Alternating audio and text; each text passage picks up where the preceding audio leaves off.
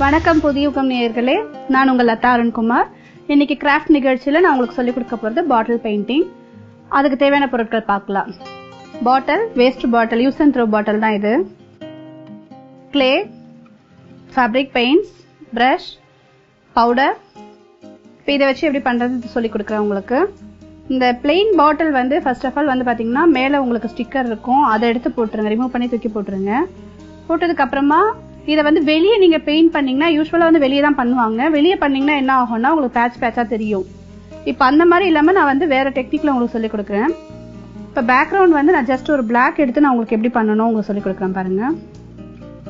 இந்த மாதிரி பெரிய ப்ரஷ் எடுத்துக்கோங்க, அப்போ தான் வந்து ஃபில்லிங் ஆகிறது உங்களுக்கு ஈஸியாக ஆகும்.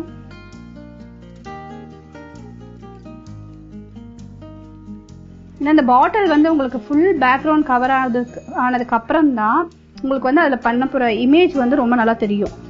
இதில் நான் வந்து பிளாக் யூஸ் பண்ணியிருக்கேன். நீங்கள் கோல்ட் கலரோ வாட்டெவர் எது உங்களுக்கு விருப்பமான கலரோ அது பண்ணிக்கலாம்.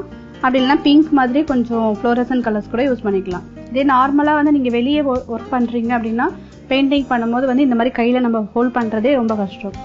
இந்த மாதிரி ஃபுல்லாக இன்கம்ப்ளீஷன் இல்லாமல் ஃபுல்லாக கம்ப்ளீட் பண்ணிக்கோங்க. இது ட்ரை ஆனதுக்கப்புறமா கொஞ்ச நேரம் இது ட்ரை ஆகட்டும். அதுக்குள்ளே வந்து நம்ம கிளே ஒர்க் பண்ண ஆரம்பிச்சிடலாம். இந்த கிளே வச்சு என்ன டிசைன் வேணால் போடலாம். நான் வந்து உங்களுக்கு ஃப்ளோரல் டிசைன் போட்டு காமிக்கிறேன்.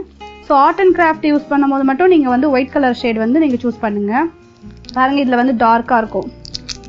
இதே வந்து பிளாக் எம்சிலாக இருந்தால் நீங்கள் எப்படி எடுப்பீங்கன்னா உங்களுக்கு வந்து அப்படி கலரே டார்க்காக தான் இருக்கும், பிளாக்காக தான் இருக்கும். பிளாக் ஒன்றும் இந்த கலர் ஒன்றும் கிடைக்கும். இப்போ பார்த்தீங்களா, உங்களுக்கு வந்து இதில் இந்த அளவுக்கு நான் எடுக்கிறேன்னா பார்த்துக்கோங்க. இந்த அளவுக்கு நான் எடுக்கிறேன்னா சேம் அதே குவான்டிட்டியில் இந்த கலரையும் எடுத்துக்கிறேன்.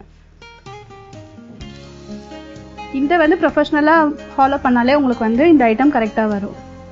இது பவுடர் வந்து டச் ஆகாமல் நம்ம கையில் வந்து படாமல் இருக்கிறதுக்காக சும்மா ஒரு சேஃப்டிக்காக பவுடர் போட்டுக்கோங்க. இப்போ இது ரெண்டுத்தையும் சப்பாத்தி மாதிரி நம்ம சப்பாத்தி பிசைவோம் இல்லையா, அதே பாத்திரத்தில் பிசைஞ்சுக்கணும். உங்களுக்கு இந்த கிளேயோட காஸ்ட்டு ரொம்ப ஜாஸ்திலாம் கிடையாதுங்க, ரொம்ப கம்மி தான். ஸோ இதை வாங்கி பண்ணுறதுனால உங்களுக்கு ஆனால் அந்த ஐட்டம் நீங்கள் சேல் காஸ்ட்லாம் பார்த்தீங்கன்னா வெளியெல்லாம் நீங்கள் கொடுக்குற மாதிரி இருந்ததுன்னா ரொம்ப காஸ்ட்லியாக போகும். இது வந்து இங்கே பாருங்கள், இந்த மாதிரி ஒரு சின்னதாக ஒரு ரோல் பண்ணிக்கோங்க. ஒரு ரவுண்ட் ஷேப் பண்ணி ஒரு பக்கம் மட்டும் திலக்கம் ஷேப் மாதிரியோ பெட்டல் ஷேப் மாதிரியோ வரும்.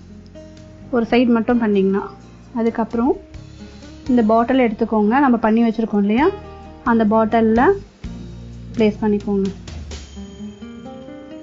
இந்த மாதிரி சுற்றி உங்களுக்கு எத்தனை பெட்டல்ஸ் வேணுமோ அத்தனை பெட்டல்ஸ் நீங்கள் பண்ணிக்கலாம்.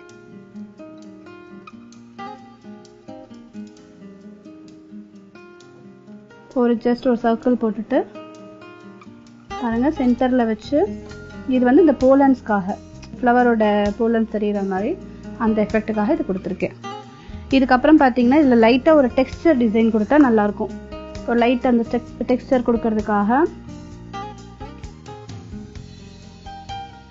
இது வந்து ஒரு டூத் பிக்கில் கூட நீங்கள் கொடுத்துக்கலாம். அந்த டெக்ஸ்சர் கொடுக்கும்போது அந்த ஃப்ளாரலோட இது உங்களுக்கு வரும் பார்த்தீங்களா. அப்புறம் வந்து இந்த டாட்டுக்காக சென்டரில் வந்து டாட் வச்சா அந்த பூலன்ஸ்க்கு நடுவில் வர மாதிரி இருக்கும். இங்கே பாருங்கள் அந்த எஃபெக்ட்.